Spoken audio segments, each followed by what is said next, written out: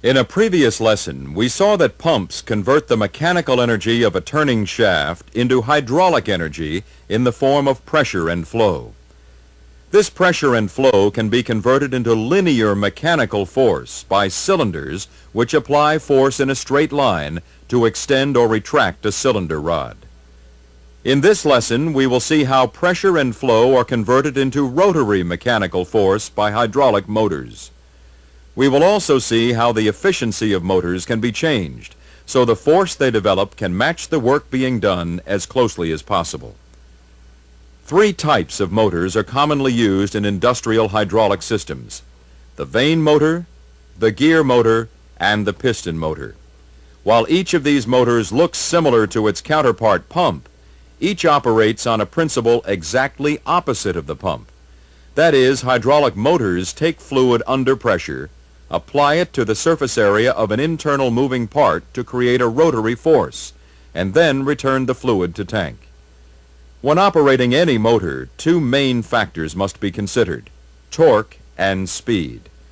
Torque is the rotary force applied to the shaft, usually expressed in pound-inches. Speed is the rate at which the shaft turns, usually expressed in revolutions per minute. Let's look at a vane motor to see how pressure and flow in a hydraulic system affect the motor's torque and speed.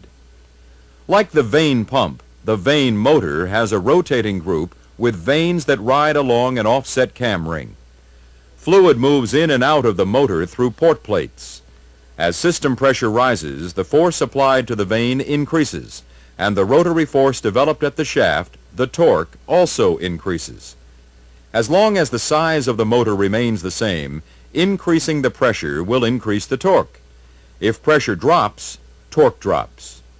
A similar relationship exists between flow rate and speed. If flow through the motor increases, then the vanes will turn faster, and the speed of the shaft will increase. Again, this direct relationship between flow rate and speed is the same for all hydraulic motors. Increasing the flow rate will increase the speed, and decreasing the flow will decrease the speed, as long as the size of the motor remains the same. The size of a motor means its displacement, or how much fluid it can hold.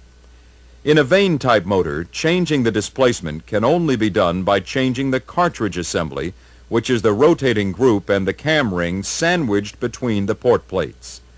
Increasing the size of the cartridge assembly without changing the pressure will increase the torque, because the vanes of the larger cartridge assembly have more area exposed to pressure.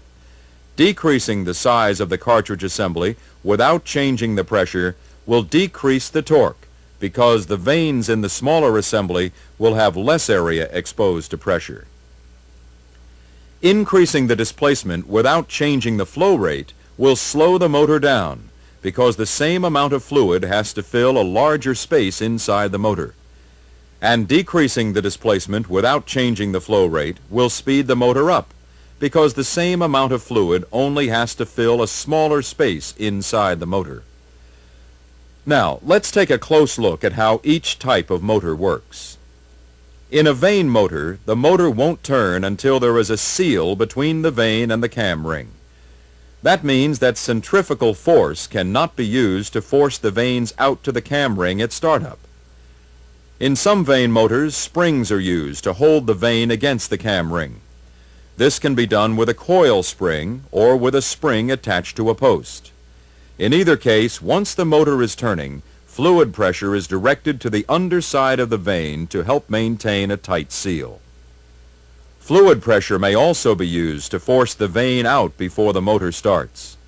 This is done by using a check valve, which prevents fluid from entering the motor inlet until pressure is high enough to force the vane out against the cam ring.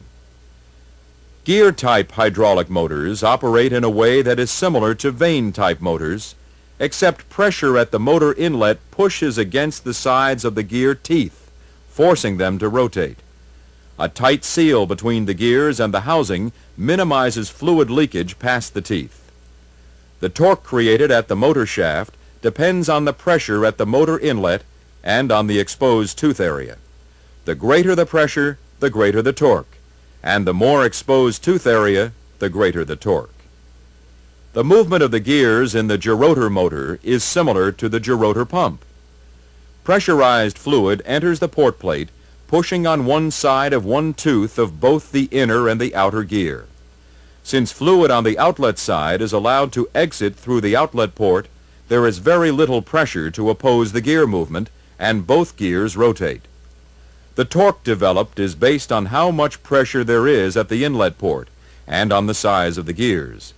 The higher the fluid pressure, the greater the torque at the motor shaft, and the larger the teeth, the greater the displacement and the greater the torque. In a piston motor, fluid pressure pushes against the pistons. The piston shoes are forced to slide up and around the swash plate, turning the cylinder barrel as they move. After each piston passes the top of the swash plate, it starts back down, forcing fluid out of the piston bore and through the outlet port as the shoe and piston ride back down the swash plate. Increasing the pressure forces the piston shoes more firmly against the swash plate, increasing the torque applied to the cylinder barrel and to the shaft. Unlike vane motors and gear motors, piston motors can be reversed without changing the direction of flow through the motor. This type of motor is called an over-center piston motor because all that's needed to reverse the direction of rotation of the shaft is to tilt the swash plate past or over its center. As the swash plate is tilted toward vertical, the motor displaces less and less fluid. Usually, to reverse direction, the motor is stopped. When the motor is restarted with the swash plate tilted over center, the piston shoes, which had been rotating in one direction, go back the other way, turning the cylinder barrel in the opposite direction and reversing the direction of the motor shaft.